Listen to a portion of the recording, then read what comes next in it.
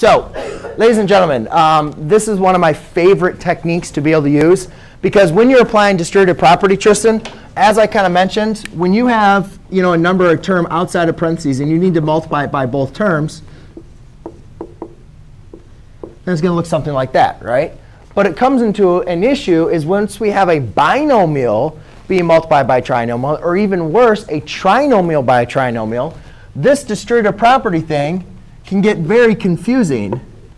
And you start multiplying this number by everything over here, and then this term by everything over there, and it becomes a lot of multiplication. So what I prefer to do when I start multiplying binomials and trinomials and so forth is I like to create a box to represent my multiplication. And I make a box that's going to represent the trinomial up top and the binomial on the side. Does everybody see how I kind of labeled those side lengths? So therefore, now every single term kind of has its own section. Does everybody see that? OK? So now, basically, what I'm going to do is I am going to determine the area of each box. X times x squared is x cubed. X times negative 3x is negative 3x squared. X times 4 is 4x. Does everybody follow me with that? I'll get there. Then I have x squared times 1 is x squared.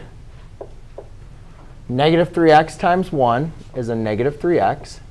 And 4 times 1, again, I'm trying to find the area of this. So this width is 4. The length is 1. So 4 times 1 is 4. And what's nice about this method is you guys can see that when you're trying to combine your like terms, as long as you have as long as you have your polynomials ordered, then your like terms combine are on the diagonal. So now, when I'm trying to find my answer, I have x cubed. I could write out negative x squared plus x squared, but I can combine. I see that these both are x squareds, so they're like terms. So that means I can combine them.